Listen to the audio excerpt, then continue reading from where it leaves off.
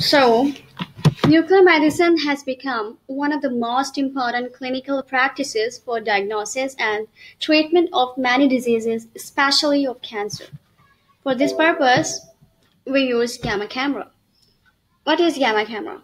Gamma camera is basically a device that is, you can say, imaging device that detects the radiations emitting from entire field of view. Let's see what actually happens. The patient is injected with radioactive isotope and the patient lies on the table.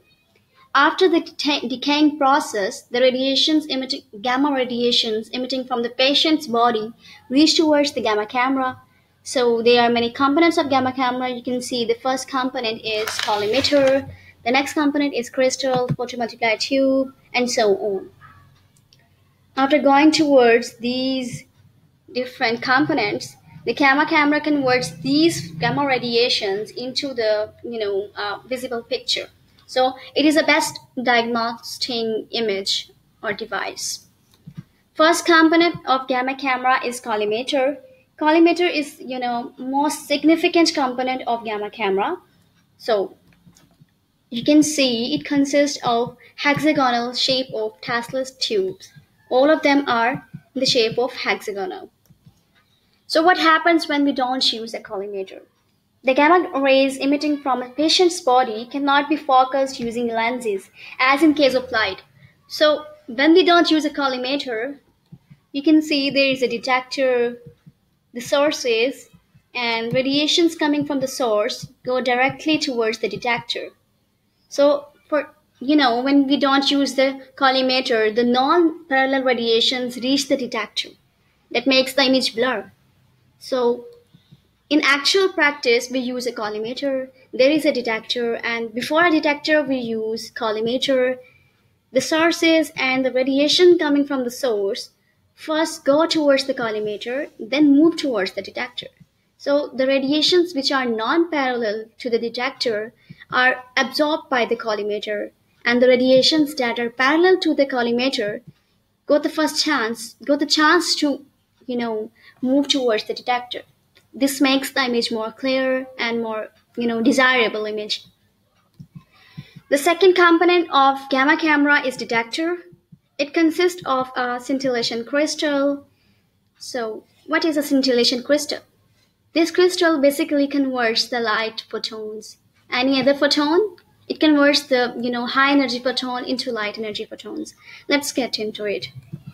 There is a gamma photon, and when it hits the scintillation crystal, it converts these gamma photons into tiny flashes of visible light. So, what just happened? A high energy gamma photon converts into low energy of visible lights. The phenomenon called Compton effect happened here. So, what is Compton effect? In Compton effect, when high energy of gamma photon hits the crystal, it converts into low energy photon. So this is actually happening here. So Compton effect is basically happening here. High energy photon is absorbed by the crystal and it converts into low energy visible light photons. The next is photomultiplier tube, and it consists of a scintillator, photocathode, series of diodes, and anode. Okay, so when the gamma photon hits the scintillation crystal, it converts into visible light photons due to the phenomenon called Compton effect. And when these visible light photons go towards the photocathode, it converts the photon into photoelectron. So what happens? The visible light photon converts into photoelectron. How does it happen? It happened due to the phenomenon called photoelectric effect. In photoelectric effect, the high energy photon is absorbed by the atom. And it knock off the outermost shell electrons. So it actually happened here. And each diode is given the high potential. Increasing potential, you can see the first diode contain 1 volt and the second 2 volt, and hence the potential of each diode is increasing. So when this photoelectron go towards the first diode, it is accelerated towards the high potential. As the potential of each dynode increases, the electron go towards the high potential dynode. And when it is accelerated towards the dynode, its kinetic energy increases. And due to this energy, the outermost shell electron of dynode gets kicked off. So when the high potential increases, it is more accelerated and it gains high energy, high kinetic energy, knockoffs more number of electrons. So in this way, large number of electrons get multiplied by the photon multiplier 2, and it converts it into the signal called, and it reaches the anode and converts it into signal.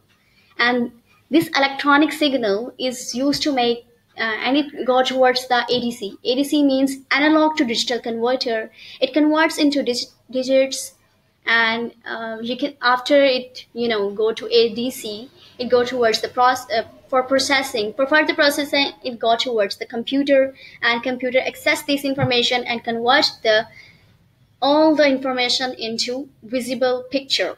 So this is what happens.